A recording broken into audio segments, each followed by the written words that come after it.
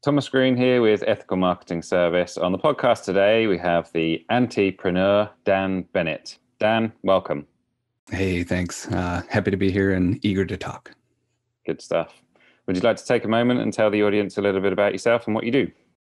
For sure. Currently, my favorite thing in the world is to develop story with entrepreneurs and business owners and help get that story where it's going. And often the vehicle that takes it where it's going just happens to be video. When you say develop story, what's the process look like there? It's actually very literal. We do some interviewing. We have some games and prompts, different things we do to kind of break the ice and get people to open up. And a lot of times it's very, sorry to use a buzzword, but like organic. Just my years of interviewing and working with people leads to great questions that get people to kind of open up a little bit and share. And even though business is very black and white, and a lot of businesses are just ticking boxes and doing things, with policy and procedure, I like to dig past that and see why people are doing what they do. Do you find that people have stories, intriguing stories that will work that they kind of disregard? Because I hear that a lot. 100%. One of my favorite parts about storytelling and story development is conflict. And a lot of businesses and business owners stay away from conflict. They want to talk about features and benefits, and that's all understandable for sure. But sometimes when you dig past that and show a little bit of dirt under the rug, or air a little bit of dirty laundry, talk about the actual problem you're solving, story seems to kind of creep out, and people have really cool reasons for doing what they do. Is that like the before and after examples? Yeah, sometimes it's life too. It's the reason that maybe a CEO gets out of bed in the morning, and they never talk about that, and it's not part of the messaging for the company, but maybe it should be, because once we discover it, it's really powerful. So it goes in a lot of different directions. So what's the story you use? Story I use. When I say use, that sounds a bit negative. I didn't mean it like that. Oh no, they're all tools for sure. So I use the word use quite a bit myself. I kind of envision myself like a big crowbar. People are doing really cool things in real life already. They don't need me to create any story for them. I'm just pulling it out, dusting it off, and putting a spotlight on it. And I feel like that's just kind of being a crowbar and leveraging them to get a little bit of traction to continue doing what they're doing, but maybe have a little bit more of a digital audience paying attention to it. The story for myself I use all the time is, like, I'm just an old school guy. I like vintage things. I like things that were built really well and last a long time. I like denim and cotton and leather boots and motorcycles and stuff like that, So my story is always just trying to take like old school principles, things like story that are ancient and powerful, and use them in a new kind of, digital format. Well, yeah, a couple of things there that I wanted to talk to you about. One of which is it right that you've done some work for Harley Davidson? Yeah, yeah, hence the motorcycles, right? That was a super fun job. I got to work directly with their marketing department and do some commercial work for one of their larger dealerships. And my favorite part of that whole story, even though the work turned out really well and it was fun to do, is that I got access to all of their marketing assets at the employee level. So I got to go into their servers and pull assets that were created, specifically by that brand. And it was just cool to see how a big company, utilizes color and font and story in their own work. Any learnings or principles that you got from that job or that client? Yeah, it doesn't matter that they're big. I think that was kind of my first dose of, we're just people working with other people trying to tell a story. That particular one, I think one of the Captain America movies was coming out, and there was some Harley Davidson ad placement in it, and they were trying to hit that kind of young 30s crowd that might be looking at buying a smaller motorcycle for the first time. And they're just trying to tell the story that, you don't have to be middle-aged and wealthy to own a bike. They have cheaper, smaller models, and you can be part of the culture. So it's just fun to kind of dig in and see that these are just people trying to tell a story like anyone else. It's a cool story. The vintage stuff that you talked about, why is it that you think that you like vintage products? I've actually thought about that quite a bit, and I don't have an answer, but I love talking about it because I'm always trying to discover. I know as I picked it apart over the years, a decent part of it is a lot of this stuff was just built well and lasts a long time. And I love knowing that I'm that kind of person. I'm someone who's, trustworthy and reliable and kind of old school, and I'll come and help you move for beer and pizza, that sort of thing. As some of it just speaks to me because a lot of it existed before I did. So part of storytelling is looking into the past and pulling information and data from people who might not be around anymore. And that includes some of those companies and individuals who built those kinds of things. I'm also a boot guy, and, I've paid higher amounts for boots than the average person does. And then just got them resold and rehealed 3 or 4 times over 10 years because they just kept lasting. And I don't know, there's something about that speaks to me. Yeah, I can imagine it being a little bit more difficult to get story from, this has been mass produced and was built in a few minutes versus someone's crafted and their expertise, and, there's this long history behind it. And I can see the story behind that part of it. Do you think that has something to do with it? I think so. Yeah. There's always a history. One of my accidental favorite sayings is that, I've been on the planet for 40 years and not a single other person has lived a moment of my life, which means I get to tell my story. It's important, it's unique, it's mine, and no one else has it. And even newer companies I work with, startups and stuff like that, the founders have a past that they're pulling from, maybe other companies they've started or worked for, their personal lives, struggles maybe they had, or things they've overcome, the knowledge that they're bringing into maybe a new environment or a new startup. So there's always something, and it's super cliche, but I often kind of joke that making cliches matter is part of my career. But just digging one layer deeper, like an onion, just pulling another layer. You don't always have to get to the core, but if you talk to someone and then pull a couple of those layers off, oftentimes you find some real cool stories that have nothing to do with the widget that company might sell. So have you done like tests and stuff in relationship to telling a story versus not telling a story, and how that influences response? I haven't personally. I love looking into that stuff and researching that kind of information. My favorite business books are the ones that are built on like research and data and stuff like that, because I just like knowing how people work. So again, I haven't done that research myself, but knowing the power of story, I kind of launched this portion of my career, not wanting to work with any companies or any individuals who didn't care about story, because anyone can make your content and I can give you referrals. But if you really care about story, that's where I come in. So would love to say if the audience has, any information or wants to follow up with me and let me know where I can learn even more about that. I'm always a student when it comes to story versus just putting stuff out there. Mm. So what's a typical inquiry look like for you? Definitely referral based. 95+% of my traffic is warm.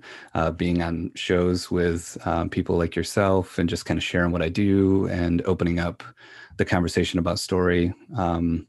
It's almost always warm traffic, and it's people like, I've been either creating content, not getting traction, or I don't care as much about the like click-through rate and that kind of digital ROI. I want to make more of an impact on the audience I have. Those are the general inquiries. And then a portion, because video is often the vehicle that takes the story where it's going, a portion of the work I do is just getting entrepreneurs and business owners from zero to being on video themselves. And we help them learn how to do video themselves so they don't have to hire a production company every time they want to make a piece of video content. And those two kind of marry. So it's usually someone wanting to tell a better story, and oftentimes put out video to tell that story on their behalf. Would you say it's accurate that you focus more on quality than quantity? Yeah, 100%. And that doesn't always mean Hollywood blockbuster. You know what I mean? It's super important to be able to hear you well. It's super important that the main subject is in focus and we know what's going on. But a really fun distinction between, and this is just my personal opinion, between video production and then the work I've done like in the film world, is I feel like film is really driven by dialogue, narrative, and story, even documentaries and stuff like that, which are awesome. And then video oftentimes is driven by eliminating distractions. We want to make it as clear as possible because you only got a certain amount of time for someone to hear what you're up to, what you're selling, who you are. And oftentimes that's as simple as a decent microphone, being in focus, and a couple of lights, but that quality does matter. Everyone is getting used to streaming and Netflix and YouTube. Producers like myself who put out really great quality content, people are getting used to it. So when the quality is bad, sometimes people would turn away just because subconsciously they're like, oh, this isn't professional or good. So the quality doesn't have to be, special effects and explosions, but it's got to be there for sure. So your film experience, you want to talk about that a bit? Yeah, it was brief but intense. I was on my first feature-length film set in 2014, I believe it was. Spent about 3.5 months on set. I was on the camera crew and I was a camera assistant. So that's usually the person who's pulling focus during the shots, running around, making sure batteries are charged up and that all that stuff is ready to go. But I was older than a lot of the crew members. So a lot of people were looking to me for my experience in video while I was brand new kind of in the film world. And it was really fun to meet those creative people. I think the biggest impact of that first film I was on was two things, really. One, it was a skeleton crew, but it was still like 30 people all doing their own thing at the same time and it working together. And that was the first time I ever really got to see all the cogs and wheels and belts driving something like that. So that was really life-changing. And then the other part was about halfway through, we were having lunch and everyone was just sharing something that they thought no one in the group might know. And when it got to me, I said, well, this is my first film set I've ever been on. And the people were shocked. And it's not because I'm awesome. It's just because I'm a great student. I was older, got a fair amount of life experience, plus I've been around cameras for a while. So I just put my head down, learned, and executed. And it was just kind of fun to know that I could like jump into an environment like that. And then it led to doing all the special effects on the film because one day on set, I was just overhearing a conversation about how their special effects artist might not be able to do the job they said they could do. And I was like, hey, if you ever need any help, let me know. And then that led to actually creating the trailer for the film, which was the first time I ever did a trailer. So there was so many firsts in that first experience. And it was just really fun using my experience in life to do something brand new. And I love telling that story because there's so many people out there who might not think they have a great story or might not feel comfortable getting on camera yet, but they have tons of experience and knowledge and expertise that the world's waiting to hear. So I like to encourage people that, even though it's your first time doing something, you could probably still do pretty well at it. So do you see yourself going back to something like that, or were you a bit swamped with work? I get teased every now and then. It's not a desire of mine to be in the film world full time or, in Hollywood or anything like that. But because of some of those experiences and subsequent experiences, I've done some work and it seems to pop up every couple years, every year or two. Last year I did some work late 2019, did some work with Westbrook Productions, which is Will Smith's company.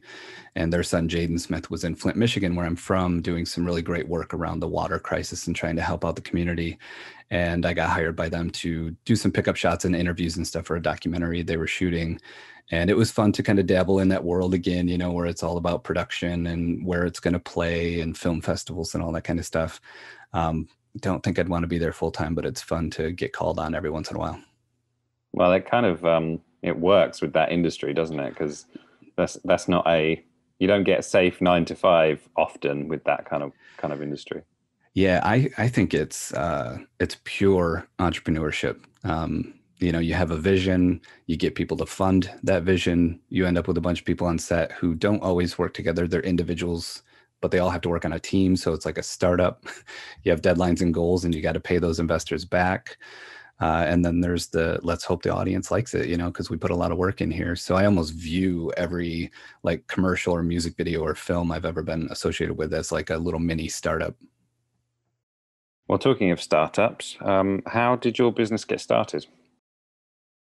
I have an engineering background and hated it. I was good at drafting and design, but never ever liked it. And in my early 20s, I finally left that industry and started kind of poking around at, the questions that you usually ask before you go to college, which is, what do I want to do? Who am I? That sort of thing. And I was in a band that toured at the time, and I was picking up some merchandise, some T-shirts that we were selling at shows.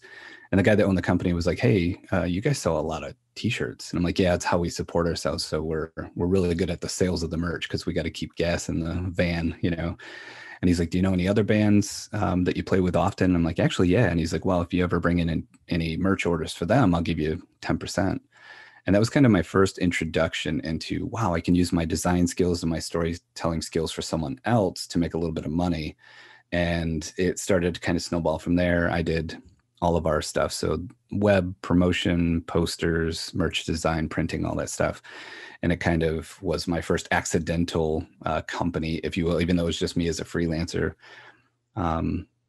So I liked that it wasn't planned. You know what I mean? A lot of people are like, I'm going to quit my job and go into business. And there's a lot of hiccups that can come along the way where you get caught up on like, I have to have a business plan and how do I do this? And mine was more of like, I don't know, let's roll with this. So I look back on it fondly for sure. So what happens after that? I continued to work for that company. Actually, I came back, did more and more prints. And then one day I was like, hey, do you care if I design for these other bands too and just bring you the artwork? And then it progressed to me actually getting the film that you print on and printing the artwork on the film. And he was so excited to have ready to go film to burn screens with that I walked in one day just to put in an order like I'd done many times before. And he's like, hey, you want a job? I'm like, actually, right now I'm looking. I'm trying to discover what I want in life. So yeah, I'll work with you. And I became the head of their art department and started working with all kinds of companies, not only designing shirts and stuff, but really learning how to use design and storytelling, you know, for something as simple as Cub Scout leaders pack shirts or whatever, you know, to not only bring some happiness into someone's world, but also tell a story through that design. So that's when professionally I started using design and storytelling to kind of make a living. And then from there, I worked for a production company. I was one of three, learned a ton in about a year and a half, and then broke out on my own in 2014 and haven't looked back since. So you were doing a job, what you currently do, video production, or I suppose it's similar, I suppose. And then did you go into video production or was it straight into course type work? Yeah, definitely started with video production. So leaving the art director job and going to a production company, I brought my art experience, and we were doing a lot of motion graphics that requires like vectorized artwork in the beginning to then make all those pieces move on screen. And it was definitely like a startup type of little company. So there's a lot of downtime in between jobs. So since we had so much downtime, I would do some camera operations. I would do some editing. I started getting into After Effects and doing motion graphics myself, just learning because I had the time to do so. And then after a year and a half, when it became clear that it was time to break out on my own, I had that skill set and I took it with me.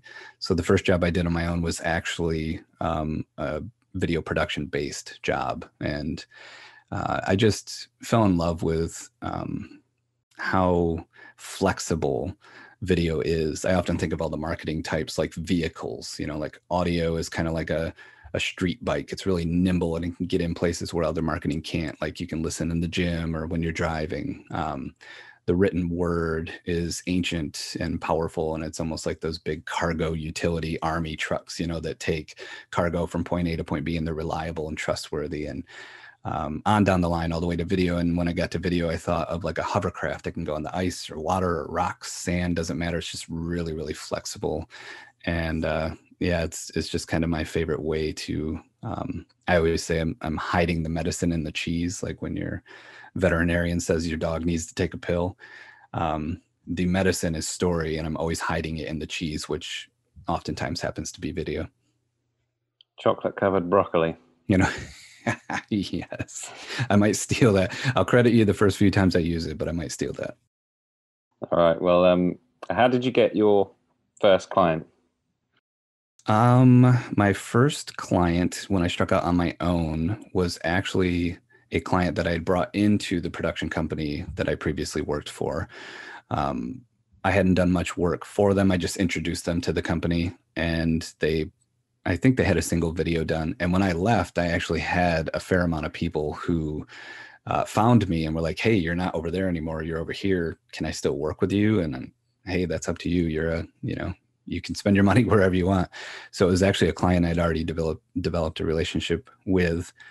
And the job was actually a high school baseball team who had went to statewide finals, and they were playing at a AAA ball club stadium in our state. So it was really special for everyone because they were playing on a big field under the lights and all that stuff. And we shot like a highlight video of their journey to the state finals.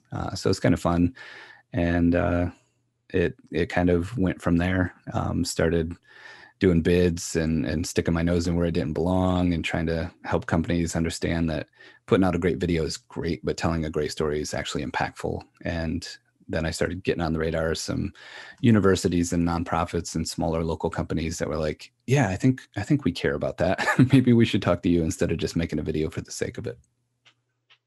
So, I mean, the only thing I'm missing, well, I'm probably missing a lot, but my perception is the only thing that I'm missing is how you learn the skills. So, I mean, because most people, I would imagine, would quite like to have the skill that you have, but how did that come about? Oh man, it's a lot of growing up poor with a single parent, figuring things out. My mom raised me and my brother. She's a total badass. Sorry if you can't cuss. And just kind of, perceiving how to make life work when you don't have much. The first music video we ever did for the band I was in was a no budget, just food and shelter. And we still got quality actors from all over the Midwest to come in because we got really creative with what we offered them. It's just always been a version of like, I can't afford this, so I'm going to find out how to do this myself. And I don't recommend it for everyone. One of the reasons I built 1 Minute Media, which is my company that helps entrepreneurs learn how to shoot their own video, is so they don't have to learn all that stuff themselves. Because a lot of it you can skip and just have someone help you and get past it really fast.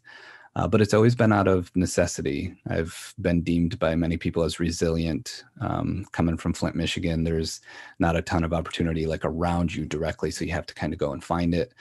And I've worked for, clients all over the world and flown all over the US to do, content development and story development for people. And it's just always been about putting myself out there. And one thing that I feel comfortable giving advice on for sure is just talking about what you're trying to accomplish. It might seem a little woo-woo, but like everywhere I go, I talk about what I'm trying to do, what's next, where I'm trying to go. And people in general, the human race, but also entrepreneurs in particular, are always kind of keen to help. They're always keen to keep you top of mind. And then 6 months later, be like, hey, are you still trying to do that thing? Because I know someone who might help. So it's just kind of a figure it out as you go type of thing. And that's one of the reasons I'm so into helping entrepreneurs now, is just to get them past some of those potholes and hurdles up front. Would you say it was YouTube University? Part of it was, but this all started before YouTube was big. So a lot of it was being the guy who would just go up to someone and be like, hey, how'd you do that? I mean, literally. That first film I was ever on was just because I was at a local networking event and mentioned that I worked at a production company, but I did the artwork. And somehow I still got brought onto a camera crew job. So like, it's weird how just, putting yourself in situations, you can find that stuff. And then YouTube did finally come along, and I'm a huge proponent of learning. You got to be a little picky, make sure you're watching a pro who knows what they're doing. But like the second half of my career has definitely been a lot of tutorials and questions. And then again, even digitally, DMing some of those people and saying, hey, I'm sure you get 1,000 DMs a week, but like, I have this idea and I was wondering if you might be able to help me just in a quick conversation. And you'd be surprised sometimes who will answer. You mentioned the Flint water crisis. I'm not up to date on that. Would you say that's concluded now? Unfortunately, no. It's very slow. A lot of things in infrastructure are slow, especially in Michigan.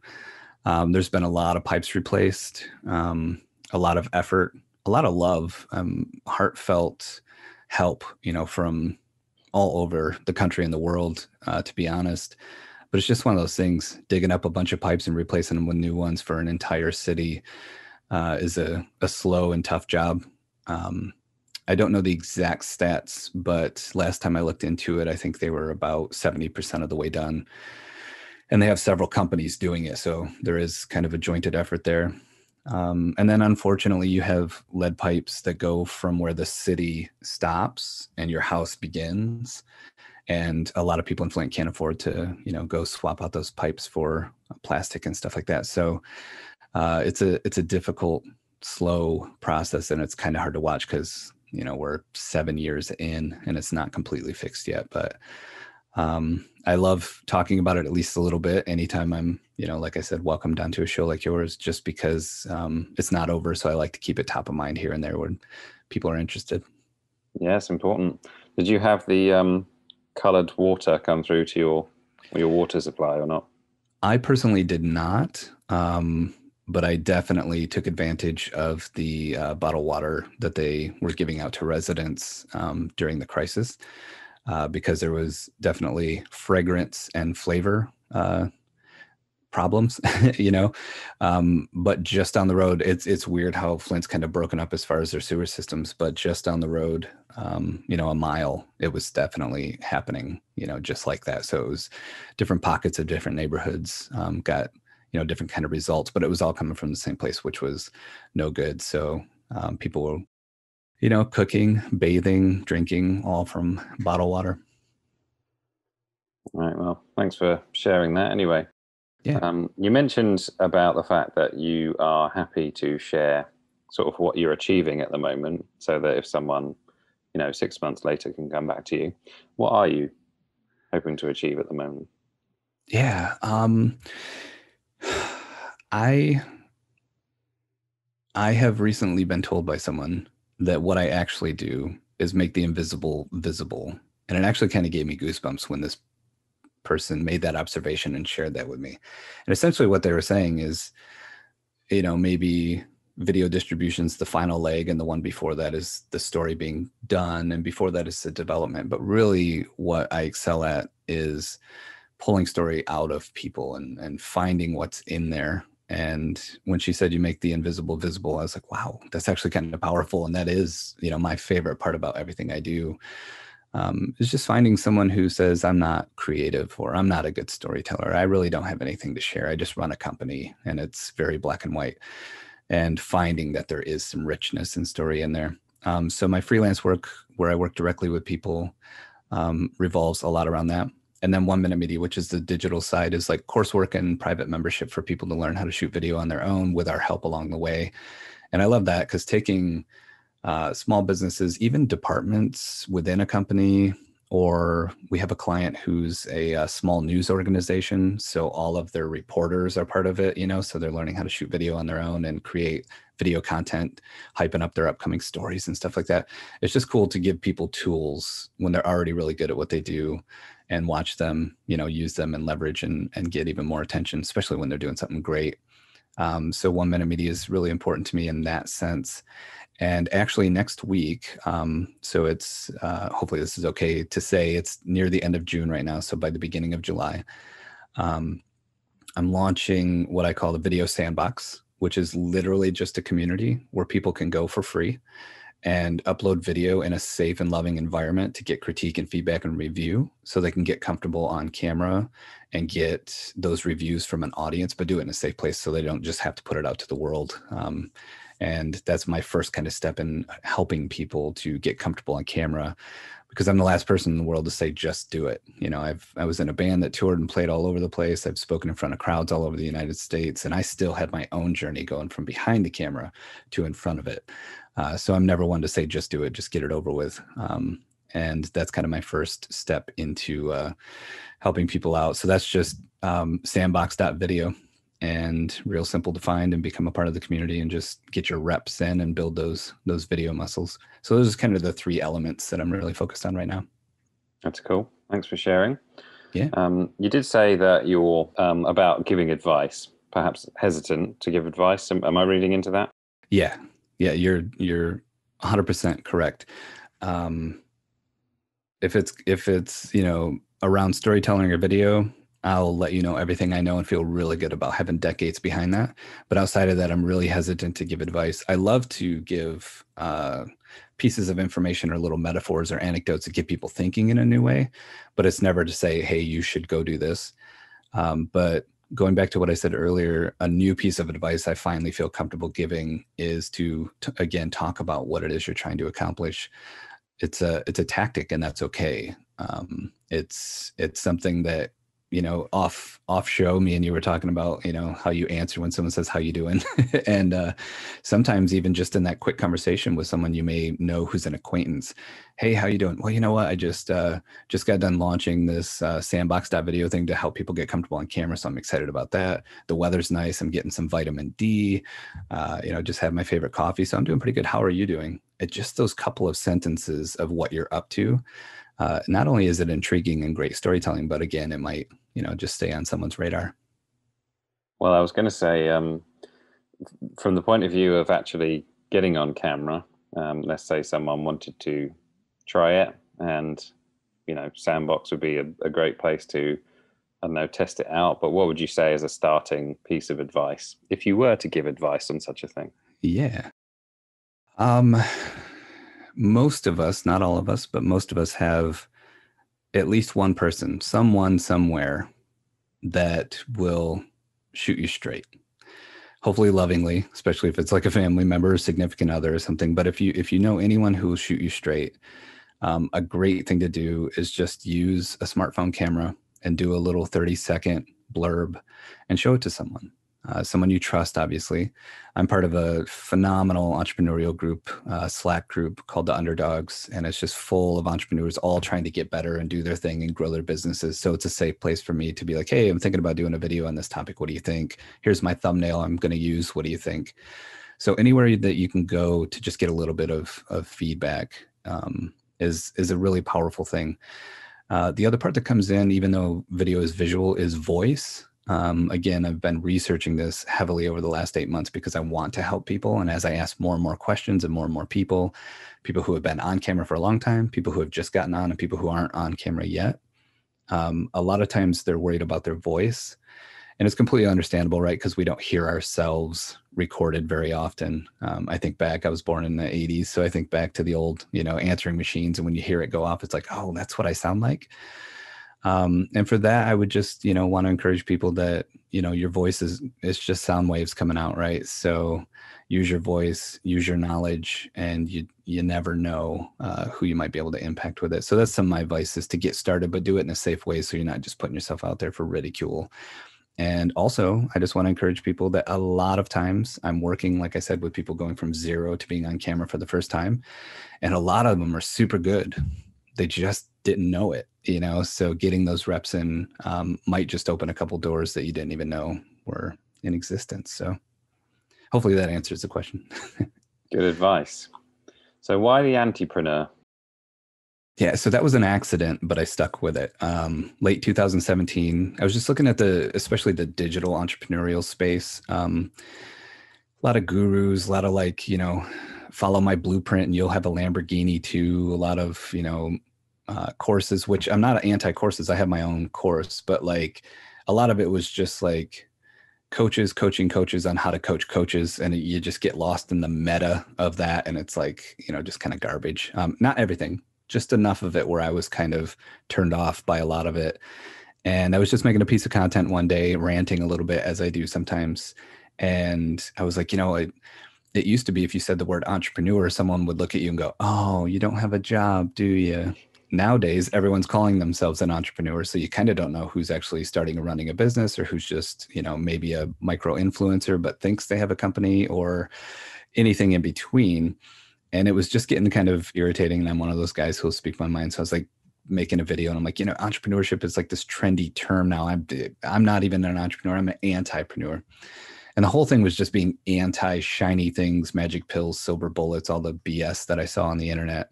And it just got a response, and so I would say it now and then in my content. And then when it came time to launch a podcast, I'm just calling it the Antipreneur Show, because people seem to like the name. I like what it stands for. And it kind of rolled from there. And now it's my personal brand, and it's across all things that I do. So it's kind of fun.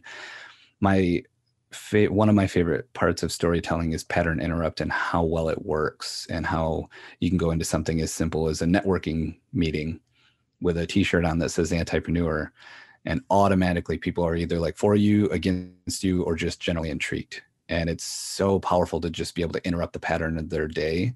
And a lot of the people who are even like, I'm an entrepreneur and that says antipreneur. Are you anti-entrepreneurship? I'd just smile at them and say, oh, it worked. And then they would look confused. And I would say, it's just a pattern interrupt. I'm super pro entrepreneurship. I'm just anti all the BS that we don't need. And I don't know, it's this fun thing for me, which every once in a while, you know, people feel it has a negative connotation, but I think it's a great icebreaker and a great starting point for conversation.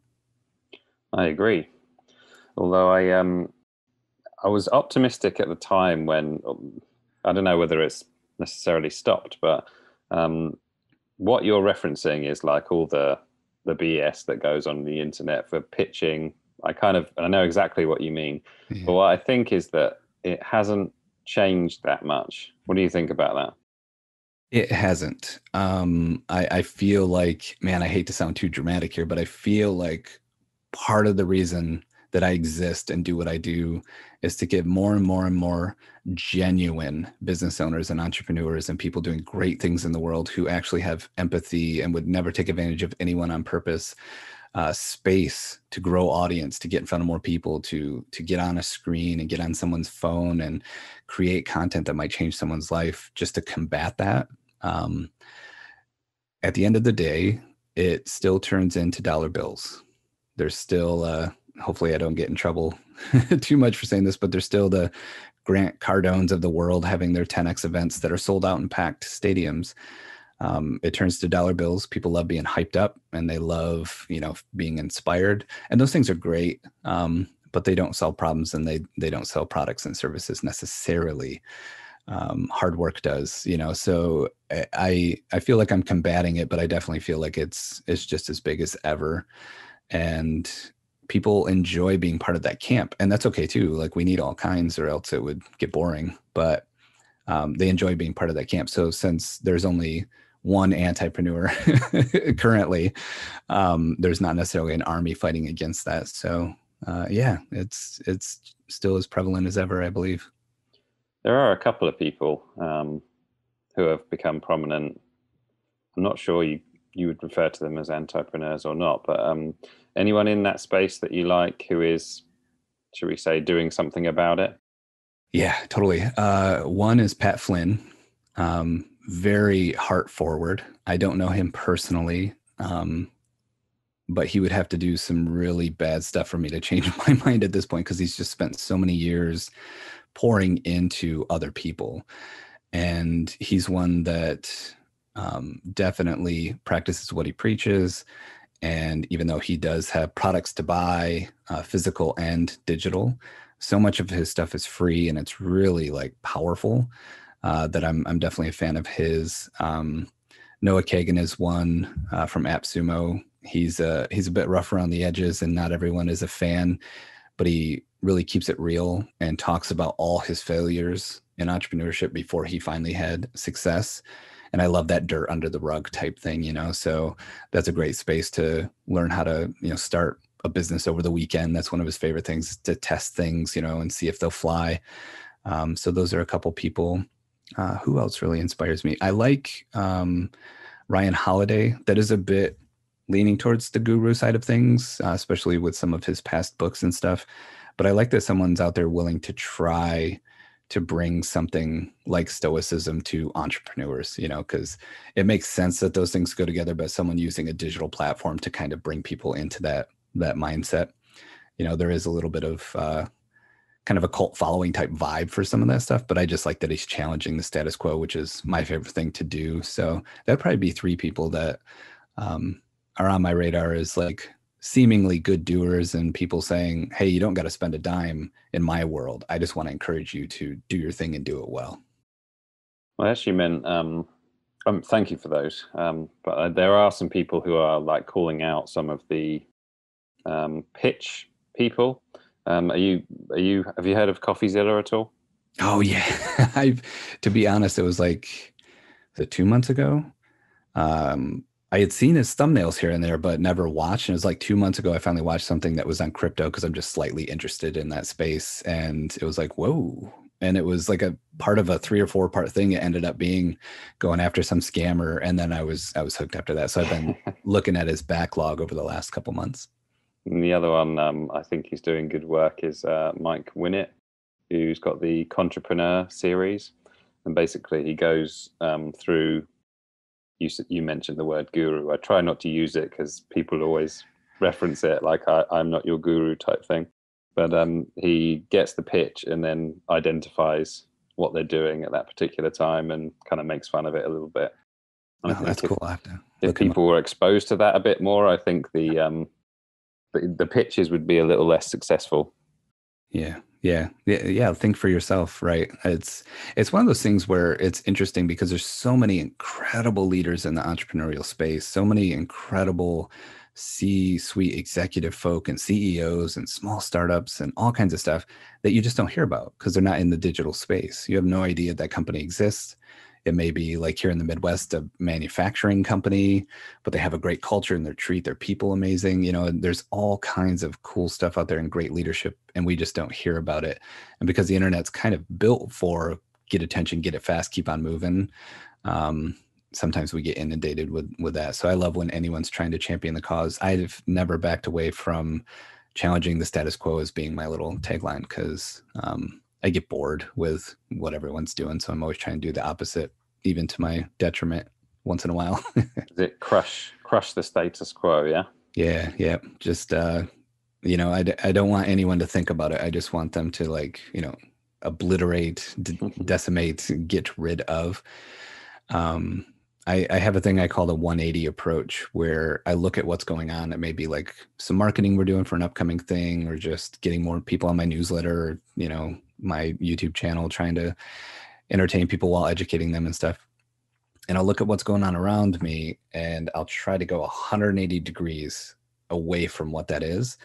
And then just back that off because maybe I don't want to offend everyone, or maybe the budget doesn't allow for me being 180, or maybe that's just a little bit too intense, so let's back it off. But when you start doing your own thing so hard that no one can touch it, and you just back off a little from there to keep it like safe and palatable and stuff like that, you end up with something that's very different than what's going on. And then down the road, people are like, how did you differentiate like that?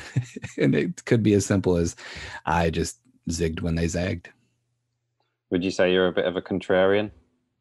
Yeah. Again, sometimes to my detriment, often to my delight. I don't like to stir the pot for the sake of controversy or anything like that, but I do like to shake things up because I feel like there's just a lot of stuff out there that's just stagnant and it doesn't need to be. And so many creative, helpful, heart-forward people are doing great work, and I just want to shake them by the shoulders a little bit and be like, hey, get that out there more, be a little different than everyone else in your space. So I'd say so. Did you ever get stung by, let's say, paying for a course, which you then regretted because it was overhyped up? So this is not a bragging point, I swear to God, but I have never bought a course in my life. And that's really weird that I have one and I'm open to saying that out loud. I've never bought a course.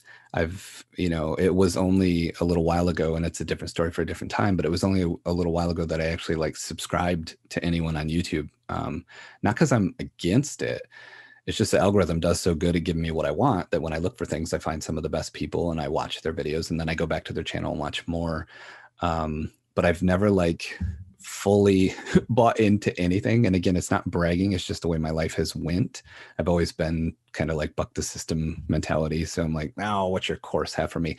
Now saying that, I'm also self-aware enough to know I probably missed out on some great stuff just because that was my viewpoint. But I haven't taken any. So what are your goals for your company? I have this number and I don't even know what translates into this number, but I want to help 10,000 people tell their story. So that could be a freelance client that I work with directly, someone, that uses 1 Minute Media to learn how to get on camera. Even if I don't do their content for them, they learned how and they made their own. Maybe with Sandbox that video, maybe, people come in and find that bravery and get those reps in and start making video. Maybe someone listens to your show and is like, All right, I've heard 3 different people now say I should probably tell my story, so I'm going to do it. Some of that's untrackable, and that's totally okay with me. But I just want to help 10,000 people get from zero to telling their story in some format. Cool. Do you know what you're at now?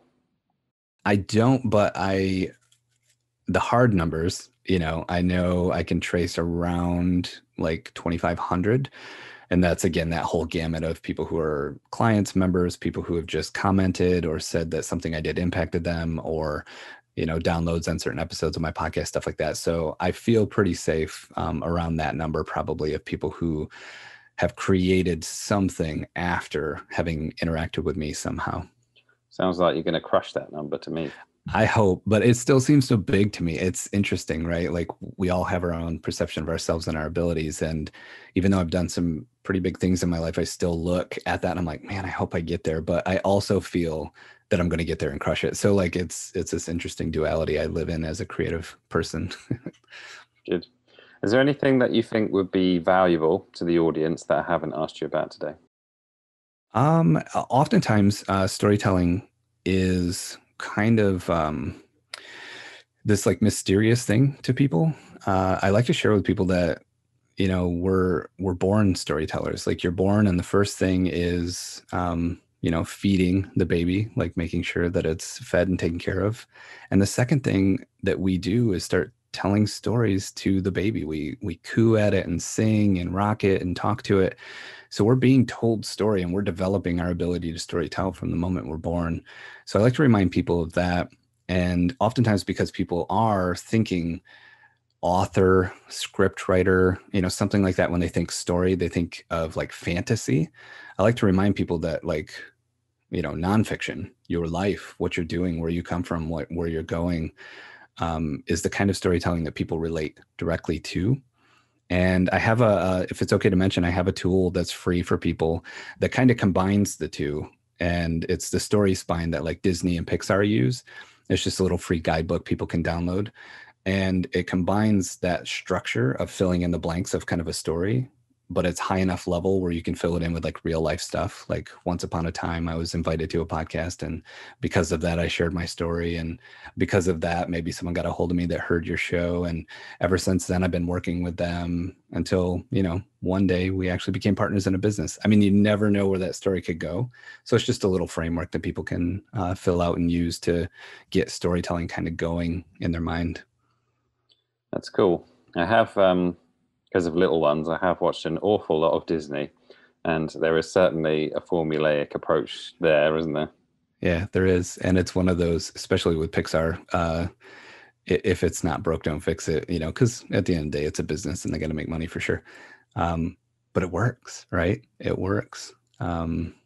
You kind of can't deny how story driven we are as humans. And yeah, it's a powerful thing. And I like to be in this space because it's cool that I get to use something that I didn't invent. It's been around for millennia, but it really helps people communicate effectively. Good. Dan, where's the best place for people to find you? I think the easiest, and I'll spell this out if that's okay, is I'm the antipreneur.com/link stack, all one word. So Antipreneur is ANTIPRENEUR, like entrepreneur, only anti. And that's got all of you can link to everywhere I am on the internet just from that one page. So just a cool little link stack. And then the address, if it's okay to say in audio, for that free Story Spine guidebook is the number 1. So 1 min, MIN, Mary International National,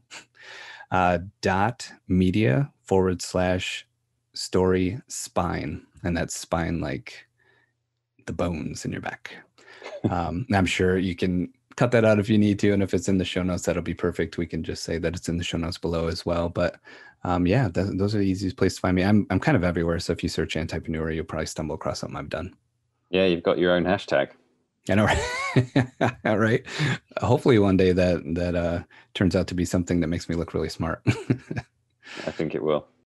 All right, Dan, thank you very much for your time today. Hey, thanks for having me on. This was a blast.